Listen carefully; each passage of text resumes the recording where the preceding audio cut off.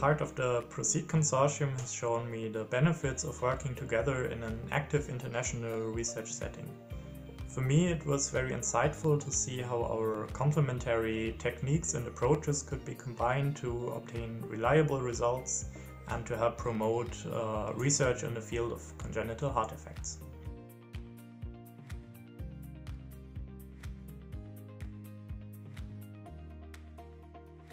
Future patients and their families may benefit from our research, as the identification of the underlying genetic cause may aid in estimating risk of recurrence in reproductive counseling, allowing for prenatal and pre-implantation genetic diagnosis. Furthermore, knowing the underlying genetic cause can indicate risk of associated extracardiac defects and comorbidities such as neurodevelopmental delay, eliminating specific needs for long-term follow-up.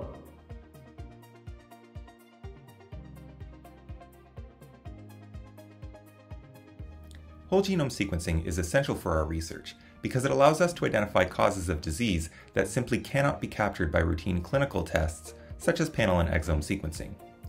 Our innovative work is identifying not only new disease-causing genes, but also new types of genetic mechanisms that can lead to disease. And this in turn is identifying family members of our patients who are at greater risk.